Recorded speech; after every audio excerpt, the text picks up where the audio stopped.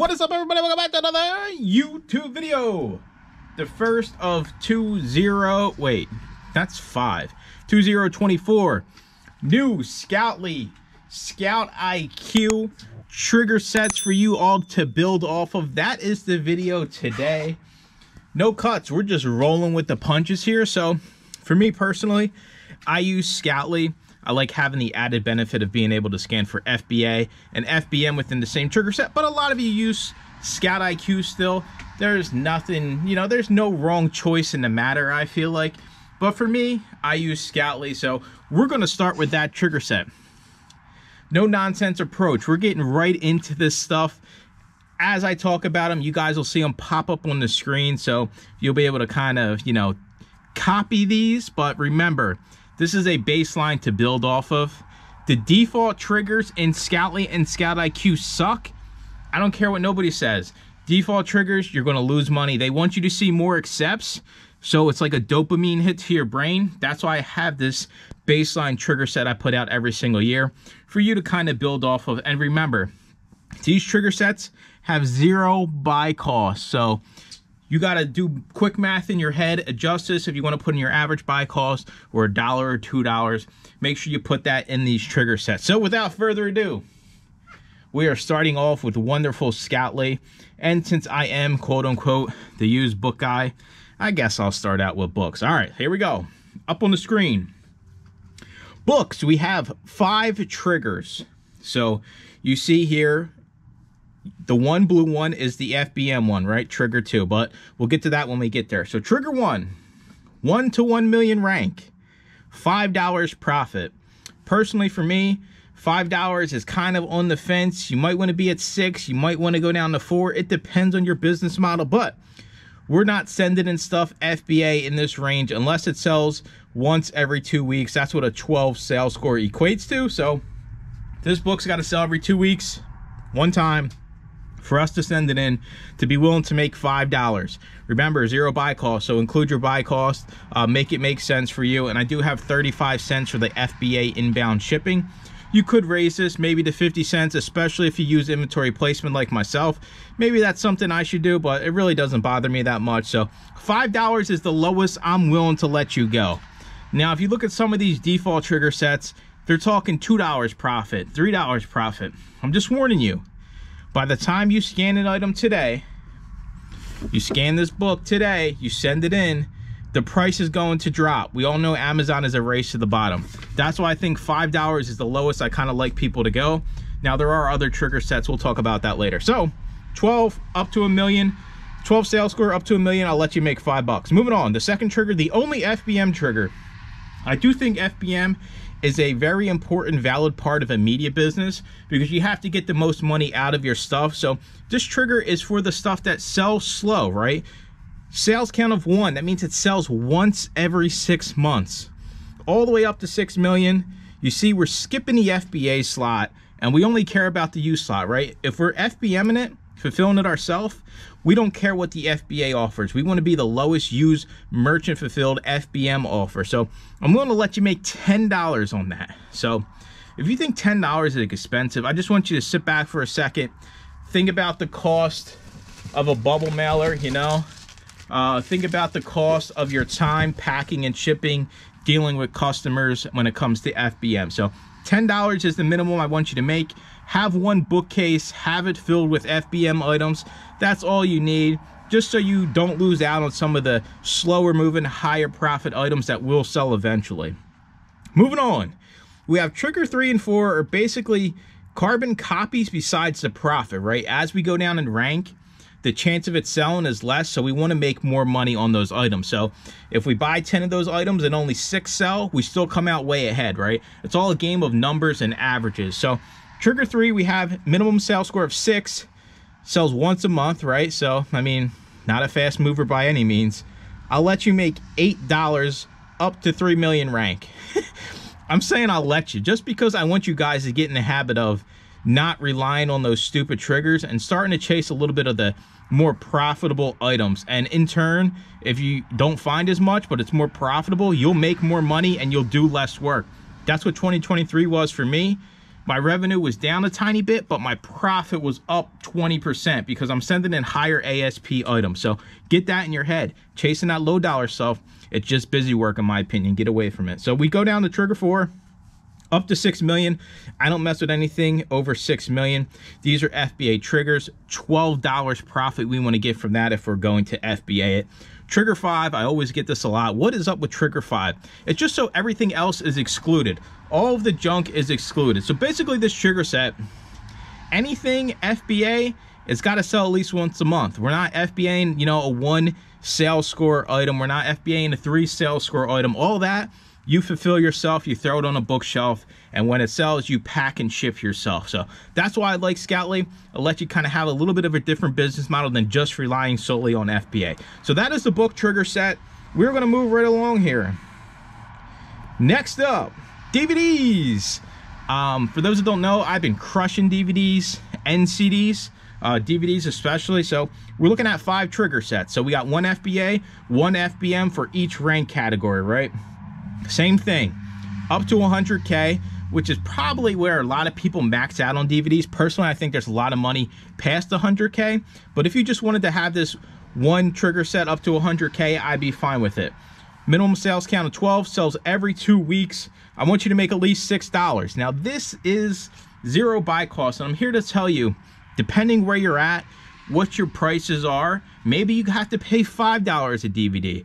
Okay, well, if you scan something and it says you're going to make $6 and your buy cost is $5, you're not going to buy that $5 DVD to only possibly make at most $1. So just be wary of this. When you see these profits, this is a baseline for you to go in, build off of, understand your business, but this is at least a baseline where you're going to be making money when you scan items, unlike the default trigger. So 12 sales count, maxed out to 100K rank. We go down here. Next up is the FBM one, right? So slower moving stuff under 12 sales count, that's up to 100K rank.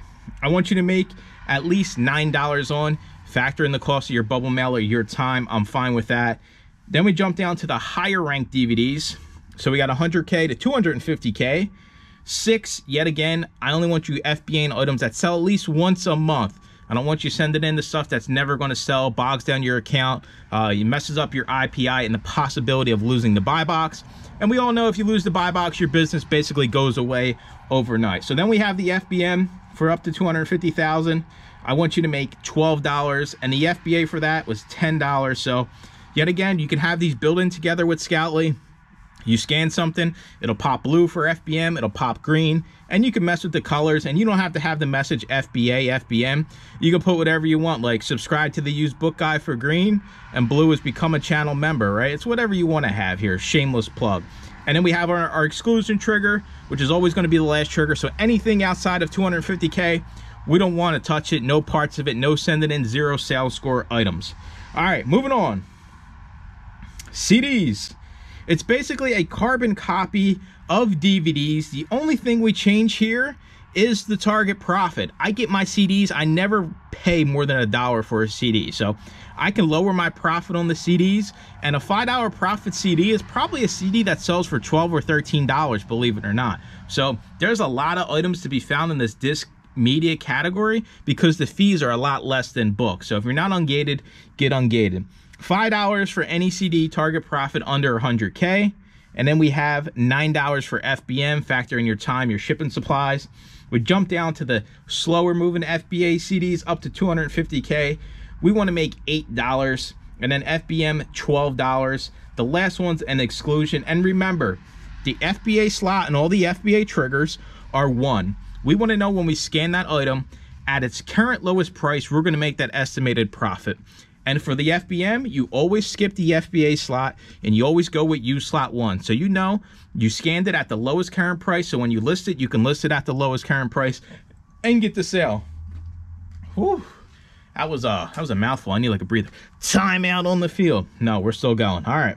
Now you guys are waiting for the last one for Scoutly, and that is going to be the video games. Video games. Sometimes they exist out there in the wild. We're not touching a video game over 100K rank. That's kind of been a good rule of thumb for me. Target profit is $6. That's probably low because most thrift stores now, even if it's like a random Madden game, they want to charge you $5-10 per game. So you can mess around with these. I just have it set at $6. It probably should be $8 or $9 or $10, but you can adjust this. Maybe you have thrift stores. Like I have a backroom access to a thrift store where they don't sell the video games, so I can just go in the back and get them all for basically $1 or $2 a piece. So $6 is the limit for FBA for video games. $8 is the limit for FBM for video games. We're not touching over anything over 100K rank. Scoutly's done. Also, another shameless plug, if you don't have Scoutly, maybe you're using ScoutIQ, maybe you're just getting started, I have a link down in the pinned comment section. If you sign up through my link, I get like $2 a month from your subscription.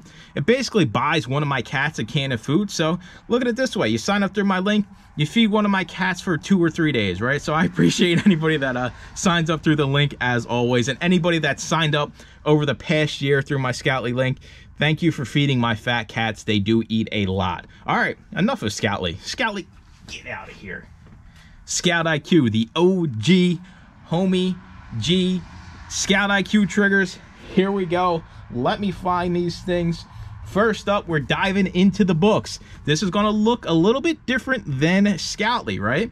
We have to do an FBA only model with ScoutIQ, which is fine. So you're gonna see a difference here right off the rip in the triggers. So FBA only for ScoutIQ. Minimum sales score of 24 up to max is the first trigger. Up to a 500K rank. So notice in Scoutly we were going up to 1 million. ScoutIQ we're only up to 500K. FBA slot is 1 is always $4 profit, right? So if you're only FBA, you have to turn and burn inventory. So I thought to myself, how can this make sense, right? You don't have an FBM opportunity. Maybe you don't want an FBM. There's nothing wrong with that. But we have to still keep cash flow flowing in the business. So I created this trigger for the super fast moving stuff, right? This stuff that sells once a week, all the time. You know, this is the top of the best, fastest selling books. You buy it for $1, you make $4 profit. You turn $1 into 4. That's kind of the name of the game with media. So that's why I specifically put this one in ScoutIQ. And that's why it's different from Scoutly, because we don't have the FBM play with Scoutly. So next up, we have 500K to 1 million. And that basically is the mirror image of the Scoutly one. I'll let you make $5 on that. No problem with that. And yet again, FBA slot 1 for all FBA triggers, because we want to know when we scout an item, it's at the lowest price. So when we go to list it, hopefully we can still make that profit being the lowest price, because price is what matters on Amazon. We jump down, basically carbon copy of the Scoutly. We have 1 million to 3, I'll let you make $8. 3 million to 6, I want you to make $12. The sales, the E-score now goes from sales score to E-score. You get them mixed up, especially somebody like myself who deals in both of these all the time. The E-score goes from 24 to 6 to 1. So with the ScoutIQ triggers, it is important. I have this 1 in here just so maybe you hit a random book that's really worth a lot of money, but it's a super slow mover. But as an FBA only business, you still need to see this pop up as green so you can make a decision whether or not you should buy this. Caution, caution, caution. If you buy nothing but 1 sales score books, your business will probably go under. But this trigger needs to exist for ScoutIQ users, so you take a step back, take a second look at that slow moving item to see whether or not you should make the purchase. That's kind of the big disclaimer with the 1 sales score, E-score, FBA items in ScoutIQ. I don't want you just to see that it's green, you automatically buy it. I want you to stop, take a second, analyze it. Am I going to be able to sell this? How many people are selling it, right? You're not going to send in a 1 E-score item if there's like 10 FBA offers, because if it sells once a month and there's 25 people competing for the sale, it's not likely that you're going to get it. So just have that thought in mind when you see the ScoutIQ, the 1 E-score item. So that does the books. Moving on, what do we have? Let's get to the DVDs. Okay, same thing as Scoutly.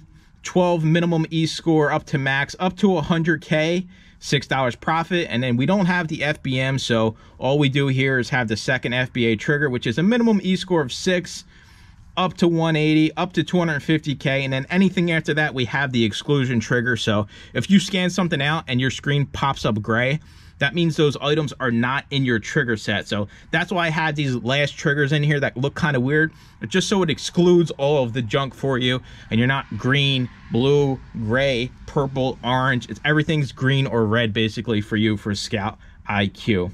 Now we have the music mirror image of the DVDs. Besides, the profit goes down to $5. Second trigger jumps up to $8. Easy peasy. Music and DVDs, the fees are almost exactly the same when it comes to the size and weight. The CD cases are a little bit heavy but smaller. The DVD cases are a little bit lighter but bigger, so the fees are kind of the same with those. Yet again, this is just a baseline for you to build off of. Lastly, video games, same thing. 20 sales score for me. I have this set up to 100K. I do not currently have the buy box in video games, and that is another thing with all of these triggers. If you are buy box eligible, make sure you are comparing to the buy box. So that's all the triggers for you.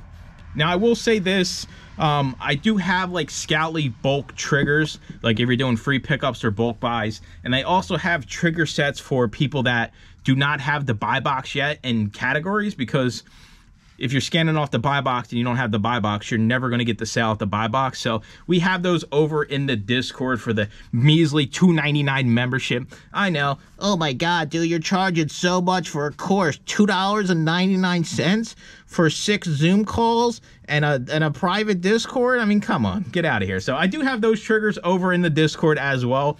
Maybe in the middle of the year, I'll drop those triggers as a video. But that's it for Scoutly and ScoutIQ triggers to start off your year headed in the right direction, which is more profit, not more sales. More sales means nothing, right? More sales, you could be losing money if you got more sales. I want you all to make more profit. I appreciate you watching. Make sure to comment, like, and subscribe, and stay tuned for more used trigger videos. Bye-bye.